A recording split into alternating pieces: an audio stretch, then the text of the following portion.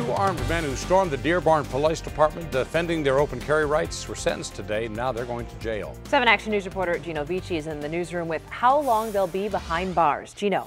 Well, guys, remember, this was the video that had even the most loyal open carry advocates saying, what were these guys thinking? Now, the interesting thing about this case, one of the defendants, James Baker, is headed to jail for not what he did inside the police department, but what for the two incriminating themselves in a Facebook Live video 2 hours before entering PD with guns, body armor, and ski masks.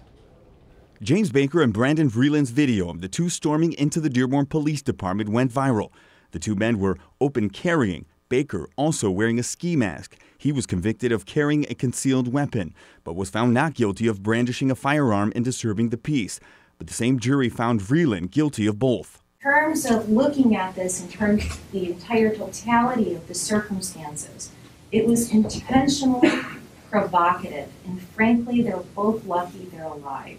Judge Miriam Bazzi questioning what their intentions were by referencing a conversation Baker and Vreeland recorded moments after being confronted by a Dearborn police officer 2 hours before they entered PD armed. They're both lucky that the Dearborn police officers that were present that day had the patience and the demeanor to not shoot them, particularly in the atmosphere that exists and what's happening with police officers throughout the country.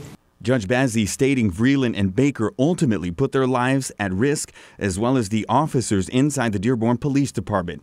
Judge Bazzi stating probation was simply not enough. I don't think straight probation is appropriate for either one of these individuals.